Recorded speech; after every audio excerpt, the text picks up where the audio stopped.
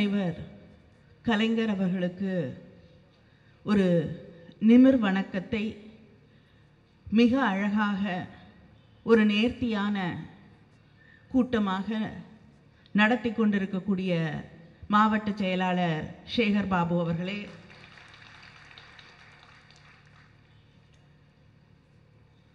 தந்தை பெரியாரின் வாரிசு, எந்த இடத்திலும் தான் நினைத்ததை சொல்லக்கூடியவர், பத்திரிகைகளில் அவர் ஊடகத்துறையை சந்தித்தால் போதும் அடுத்த நாள் தலைப்புச் செய்தி அவர் சொன்னதுதான் என்ற நிலையிலே ஊடக நண்பர்களை எல்லாம் தன்னிடம் வைத்து கொண்டிருக்கக்கூடிய, முதல் பக்கத்துக்கு சொந்தக்காரராக இருக்கக்கூடிய அண்ணன் EVKS இளங்கோவன் அவர்களே, இங்கே உரையாற்றி அமர்ந்திருக்கக்கூடிய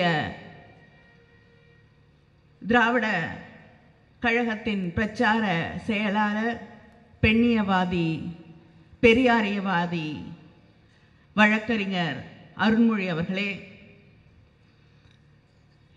அரசியலிலே பல போராட்டங்களை பல எதிர்ப்புகளை சந்தித்து மக்களுக்காகவே தன் வாழ்நாளில் போராட்டங்களை எல்லாம் அமைத்து கொண்டிருக்கக்கூடிய இந்திய மாதர் தேசிய சம்மேளனத்தின் மாநில செயலாளர் பத்மாவதி அவர்களே, நம்மை எல்லாம் தன் அழகான பேச்சால் கட்டி போடக்கூடிய அந்த வசியத்தை, வசீகரத்தை தன்னிடம் எப்பொழுதுமே வைத்து கொண்டிருக்கக்கூடிய முனைவர் பர்வீன் சுல்தானா அவர்களே, மிக அழகாக இந்த நிகழ்ச்சியை தொகுத்து அளித்து கொண்டிருக்கக்கூடிய முனைவர் TS பிரேமா அவர்களே, துணை முதல்வர் என்று சொன்னார்கள். இந்த நேரத்தில் துணை முதல்வர் அப்படின்னு சொல்றதே ஒரு அவமானமான விஷயம்.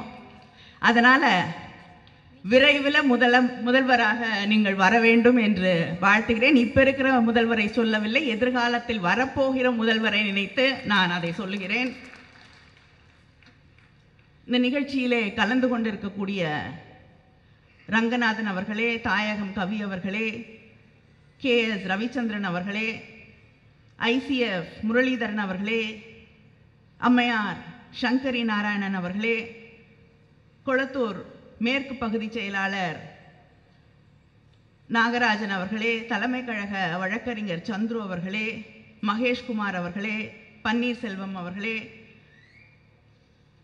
என்னோடு இந்த நிகழ்ச்சியில் கலந்து கொண்டிருக்கக்கூடிய துணை மாவட்ட செயலாளர் துரை அவர்களே, கொளத்தூர் தொகுதியில் உள்ள அனைத்து பொதுநல சங்கங்களின் தலைவர்களே, செயலாளர்களே மற்றும் இங்கு இந்த நிகழ்ச்சியிலே கலந்து கொண்டிருக்கக்கூடிய மத தலைவர்களே, உங்கள் அத்தனை பேருக்கும் என் வணக்கத்தை தெரிவித்துக் கொள்கிறேன்.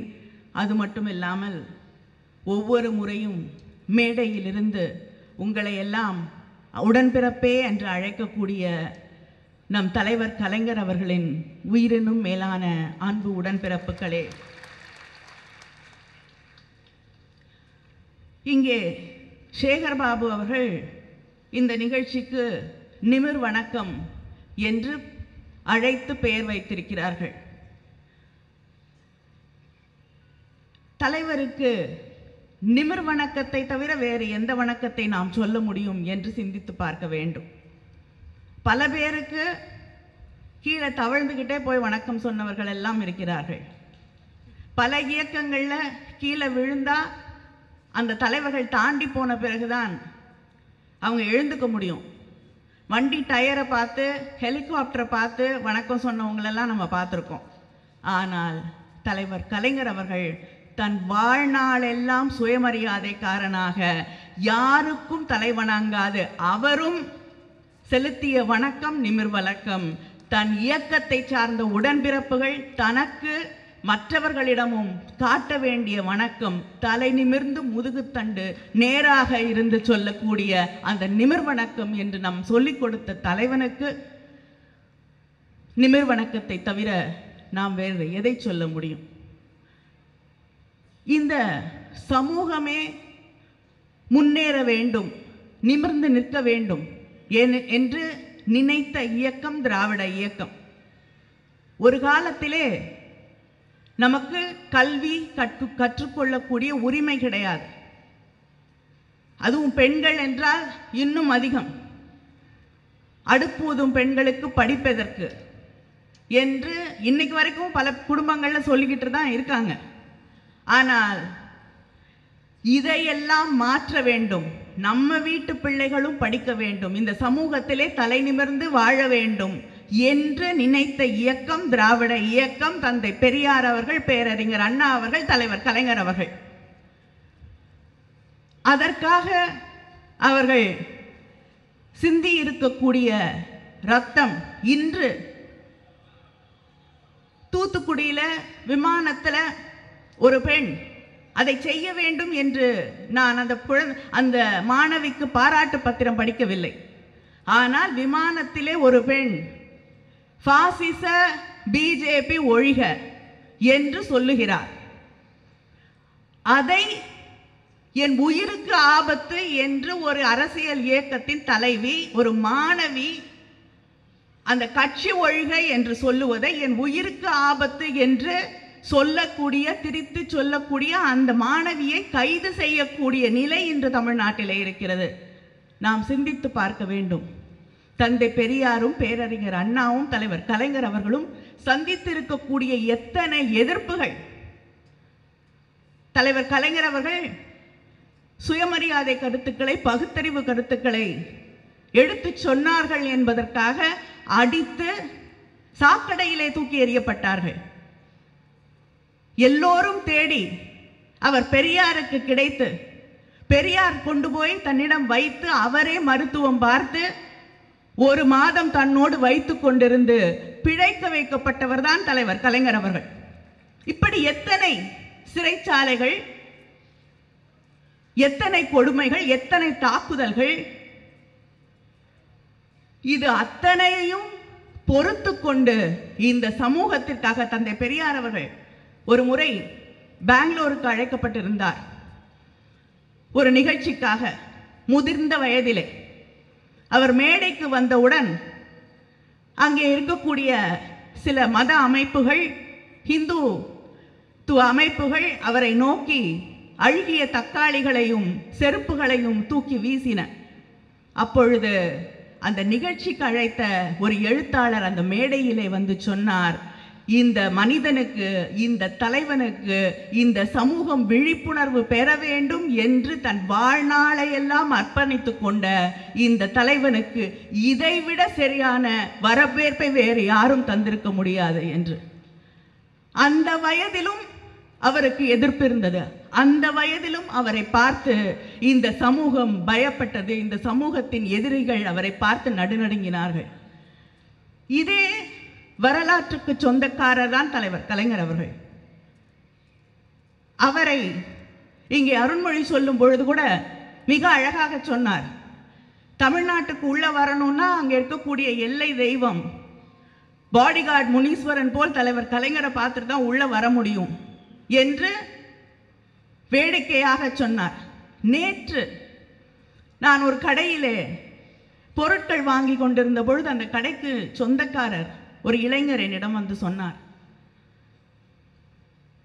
ஒரு பெரிய, இது அரசியல் வெறுமை என்று நினைக்காதீர்கள், ஆனால் தமிழ்நாட்டிலே இருக்கக்கூடிய மக்களின் மனதிலெல்லாம் ஒரு வெறுமை குடிகொண்டிருக்கிறது. இனிமேல தமிழ்நாட்டுக்கு வரக்கூடியவர்கள் தமிழ்நாட்டின் அடையாளமாக யாரை வந்து பார்ப்பார்கள் என்ற அந்த கேள்வி என் மனதிலே எப்பொழுதுமே இப்பொழுதெல்லாம் வந்து கொண்டிருக்கிறது. நம்முடைய அடையாளத்தை நாம் தொலைத்து விட்டோம் என்ற அந்த ஒரு உணர்வு பல பேருக்கு இருக்கிறது என்று அவர் சொன்னார். அதைத்தான் இன்று அருண்மொழி இன்னொரு விதத்திலே மிக அழகாக இங்கே எடுத்து சொன்னார்கள். ஆனால் தலைவர் கலைஞர் அவர்கள் அந்த அடையாளமாக இருந்ததற்கு தன் வாழ்நாளெல்லாம் அவர் கொடுத்திருக்கக்கூடிய விலை என்ன என்பதையும் நான் சிந்தித்து பார்க்க வேண்டும்.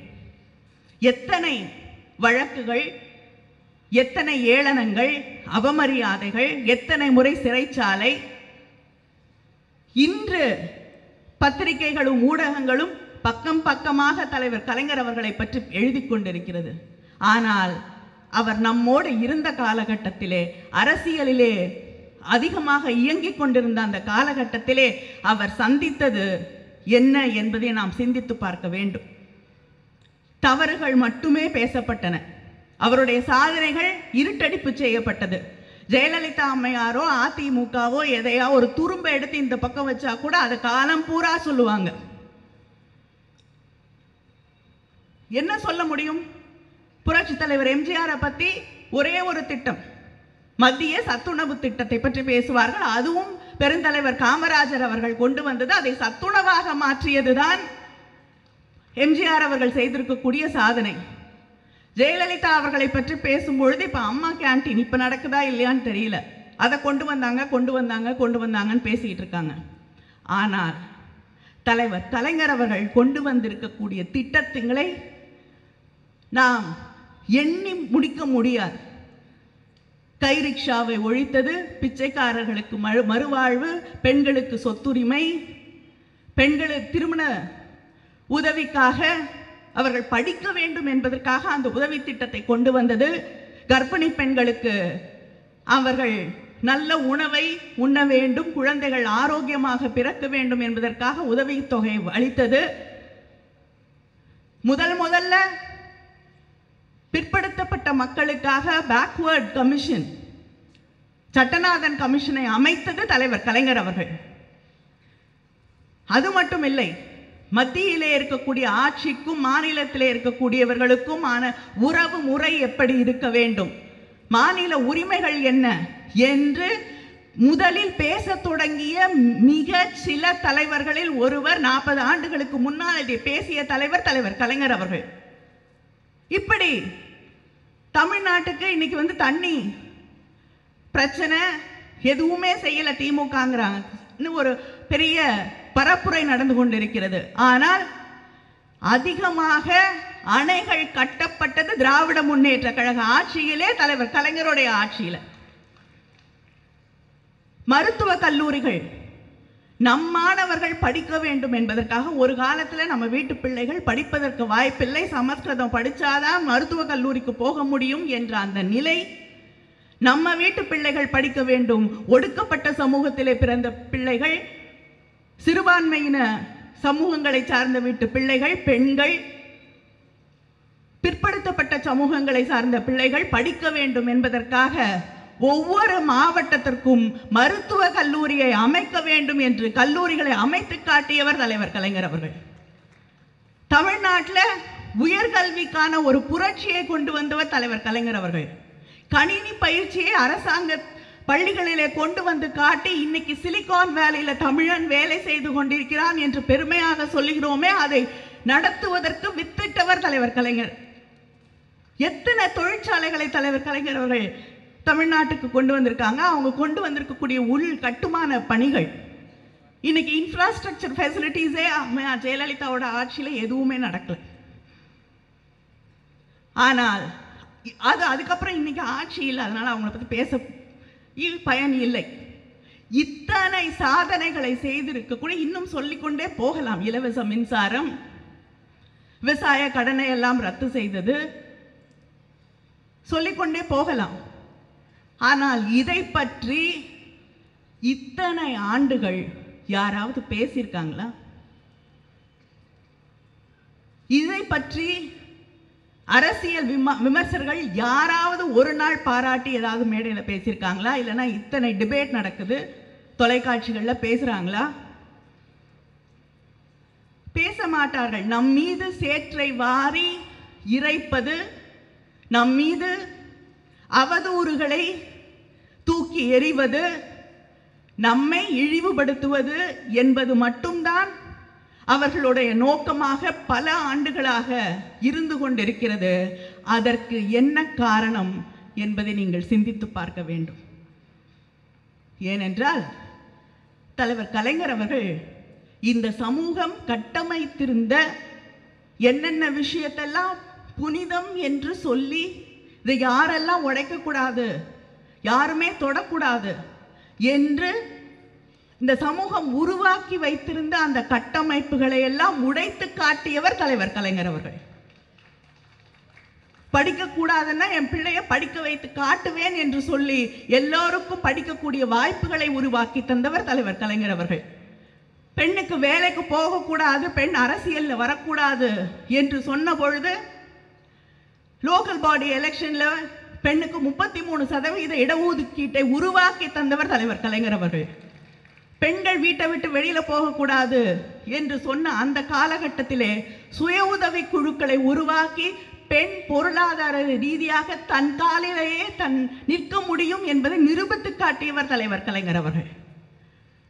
இதற்கு மேலாக எந்த இடத்துல நம்ம கால்பட்டா கைப்பட்டா குற்றம் அந்த புனிதம் கெட்டுவிடும் என்று வழி வழியாக சொல்லி நம்ம எல்லாம் வெளியில வச்சிருந்தாங்களோ, அந்த கோயிலுக்குள்ளே நீ எந்த ஜாதியை சேர்ந்தவராக இருந்தாலும் நீ பயின்றால் அந்த பயிற்சியை முடித்து விட்டால் அனைத்து ஜாதியினரும் அர்ச்சகராகலாம் அங்க கை வச்சாரு பாருங்க. இதுதான் இவர்கள் தொடர்ந்து தலைவர் கலைஞர் அவர்களை விமர்சனம் செய்வதற்கான காரணம், அவர் மீது சேற்றை வாரி இறைத்ததற்கான காரணம். ஏனென்றால் இந்த கட்டுமானங்களை எல்லாம் உடைத்து விட்டால் எல்லாரும் சமமாயிடுவோம். மேலே நம்ம மேலே உட்கார்ந்துக்கிட்டு நீ கீழ் ஜாதின்னு சொல்ல முடியாது, நீ பெண், நீ எனக்கு சமம் இல்லை என்று சொல்ல முடியாது, நீ இன்னொரு மதத்தை சார்ந்தவன், நீ இந்தியன் இல்லை என்று பேச முடியாது. இதை செய்ததால் தான் தலைவர் கலைஞர் அவர்கள் மீது இத்தனை விமர்சனங்கள் என்பதை நாம் புரிந்து கொள்ள வேண்டும். இன்று ஊடகங்கள் என்ன அவரை பற்றி பேசினாதான் தொலைக்காட்சி நிகழ்ச்சி நடக்கும், அவரை பற்றி எழுதினால்தான் பத்திரிகையை பிரித்து படிக்கிறாங்க என்ற அந்த நிலை உருவான பிறகு தலைவர் கலைஞர் அவர்களை பற்றி அவர்கள் பேசிக்கொண்டிருக்கிறார்கள். ஆனால் அவர்களுக்கு நான் ஒன்றை சொல்ல விரும்புகிறேன். பெரியார் இன்று நம்மோடு இல்லை. அதனால சில பேர் சொல்றாங்க தைரியமா நான் பெரியார் சிலையை உடைச்சிடுவேன், பெரியார் சிலையை தகர்த்து விடுவோம் என்று சொல்லி பார்த்தார்கள். அப்படி அவர்கள் செய்ய நினைத்த பொழுது தமிழ் இனம் ஒன்றாக எழுந்து நின்று தான் யார் என்பதை அவர்களுக்கு காட்டியது. அதுபோலத்தான் தலைவர் கலைஞர் அவர்கள் இன்னும் எத்தனை தலைமுறை ஆனாலும் அவர் வாழ்நாளெல்லாம் எதற்காக உழைத்தாரோ, எதையெல்லாம் அடித்து நொறுக்கி தூக்கி எறிய வேண்டும் என்று இந்த சமூகத்திலே நினைத்தாரோ அதையெல்லாம் செய்வதற்கு அவர் நமக்கு விட்டு சென்றிருக்கக்கூடிய வார்த்தைகள், வாக்கியங்கள், கவிதைகள், எழுத்துக்கள், மேடை பேச்சுக்கள், அதைவிட எல்லாம் அதிகமாக அண்ணன் தளபதி அவர்கள் இது அத்தனையும் இருக்கிறது என்பதை நாம் புரிந்து கொள்ள வேண்டும்.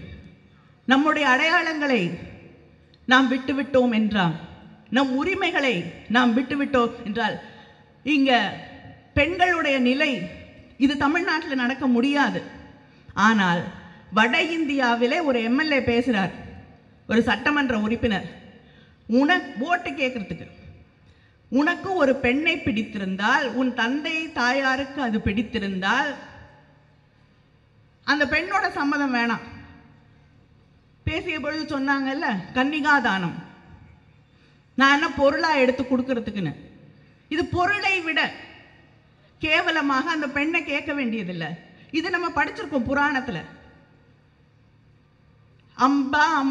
அம்பாலிகா கதையெல்லாம் படிச்சிருக்கோம். அந்த பெண்ணுடைய பீஷ்மர் அந்த 3 பெண்கள் கிட்ட போய் கேட்கல மகாபாரதத்துல, உனக்கு நான் உன்னை தூக்கிட்டு கல்யாணம் பண்ணி வைக்க போறேன், என் சகோதரனுக்கு உனக்கு விருப்பம் இருக்கா இல்லையா. அவர் போனாரு, அந்த பொண்ணுக்கு யாரை பிடிச்சது பிடிக்கலங்கிறத பத்தி எல்லாம் கவலை இல்லை, நேரா தூக்கிட்டு வந்துட்டாரு. அது போல, ஏன்னா அந்த வழியில வந்தவங்க இல்லையா, மாற்ற முடியாது. அவர்கள் இன்று அந்த சட்டமன்ற உறுப்பினர் சொல்றாரு, அந்த பெண்ணின் அனுமதி தேவையில்லை, நீ சொல்லு இந்த பெண்ணை பிடிச்சிருக்கு, நான் தூக்கிட்டு உனக்கு கல்யாணம் பண்ணி வைக்கிறேன். இப்படிப்பட்ட ஆட்சியாளர்கள், இப்படிப்பட்ட தத்துவங்களை தன் மனதிலே கருத்தியலாக வைத்துக் கொண்டிருக்கக்கூடியவர்கள், நம்பிக்கைகளை வைத்துக் கொண்டிருக்கக்கூடியவர்கள் நம்மையெல்லாம் ஒரு 300-400 ஆண்டுகள் பின்னோக்கி இழுத்து செல்லக்கூடிய அந்த இயக்கமாக இன்று இருக்கக்கூடிய பிஜேபி இந்த நாட்டை ஆண்டு கொண்டிருக்கிறது. இந்த நாட்டை மட்டுமில்லை, பெரியாரின் மண்ணை அதிமுக என்ற கட்சியின் வழியாக ஆண்டு கொண்டிருக்கிறது. இங்கே இருக்கக்கூடிய இந்த பினாமி ஆட்சி அவர்கள் சொல்லுவதற்கெல்லாம் தலையாட்டி கொண்டிருக்கிறது. இந்த மேடையிலே நாம் தலைவருக்கு செலுத்தக்கூடிய உண்மையான நிமிரஞ்சலி எது என்று நான் சொல்வதென்றால், இன்று இந்த நாட்டை சூறையாடி கொண்டிருக்கக்கூடிய, யாருக்குமே பேசுவதற்கான உரிமை இல்லை என்ற நிலையை உருவாக்கி கொண்டிருக்கக்கூடிய, எங்களை தவிர நாங்கள் சொல்லக்கூடிய சட்டதிட்டங்களை தவிர இந்த நாட்டிலே வேறு மற்றவர்களுக்கு எந்த உரிமையும் இல்லை என்று சொல்லக்கூடிய அந்த நிலையை உருவாக்கி கொண்டிருக்கக்கூடிய பத்திரிகையாளர்களை, எழுத்தாளர்களை அச்சுறுத்தி கொண்டிருக்கக்கூடிய இந்த பாசிச பிஜேபி ஆட்சி இந்த மண்ணிலிருந்து அகற்றப்பட வேண்டும். அவர்களுடைய பினாமியாக இன்று இந்த பெரியாரின் மண்ணை, திராவிட இயக்க மண்ணை, நம் கொள்கைகளை எல்லாம் குழி தோண்டி புதைத்து கொண்டிருக்கக்கூடிய இந்த அதிமுக ஆட்சியை தமிழ்நாட்டு மண்ணில் புதைக்க முடியாது. வேற எங்கேயாவது கொண்டு போய் கடல் கடந்து அங்கே புதைத்து விட்டு வரக்கூடிய அந்த நிலையை நாம் உருவாக்கினால்தான் நாம் தலைவருக்கு செய்யக்கூடிய உண்மையான நிமிரஞ்சலியாக அது இருக்கும். ஏனென்றால் அவரை கேட்டார்கள், உங்களை பற்றி ஒரு வரியில் சொல்லுங்கள் என்று. அவர் சொன்னது, நான் மானம் மிகுந்த சுயமரியாதைக்காரன் என்று. அந்த சுயமரியாதையை நாமும் விட்டு விடாமல் நம் மனதிலே ஒரு தீபமாக வைத்துக்கொள்ள வேண்டும். அது இல்லை என்றால் இந்த தமிழகம் இல்லை, அந்த உணர்வு இல்லை என்றால் நம் அடையாளங்கள் இல்லை, அந்த எண்ணம் இல்லை என்றால் தமிழ்நாட்டிற்கு ஒரு எதிர்காலம் இல்லை, நம் எதிர்கால தலைமுறையிற்கு ஒரு எதிர்காலம் இல்லை என்பதை நீங்கள் புரிந்து கொள்ள வேண்டும். முக்கியமாக இங்கே வந்திருக்கக்கூடிய பெண்கள் இந்த மேடையில் பார்க்குறீங்க.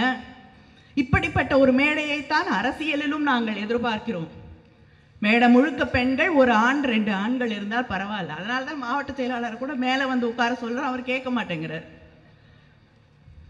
ஆனால் பெண்களிடம் 33% கொண்டு வந்து அந்த மசோதாவை நிறைவேற்றுவேன்.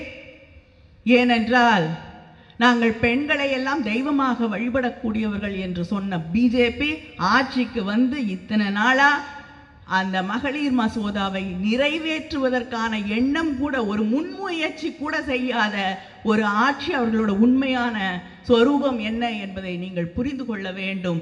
அதை செய்வதற்கு இந்த ஆட்சி மாற்றப்பட வேண்டும். நம்முடைய ஆட்சி மாநிலங்களின் உரிமைகளை புரிந்து கொள்ளக்கூடிய ஒரு ஆட்சி, நமக்கெல்லாம் ஒரு உண்மையான எல்லோரையும் அரவணைக்கக்கூடிய ஒரு ஆட்சி, மதம் ஆச்சரியங்களை கடந்து, ஜாதி வித்தியாசங்களை கடந்து நிற்கக்கூடிய ஒரு ஆட்சி, ஒரு எதிர்க்கட்சிகளின் கூட்டணியினான ஆட்சி, காங்கிரஸோடு கைகோர்த்திருக்கக்கூடிய ஒரு ஆட்சியை நாம் உருவாக்கி காட்ட வேண்டும்.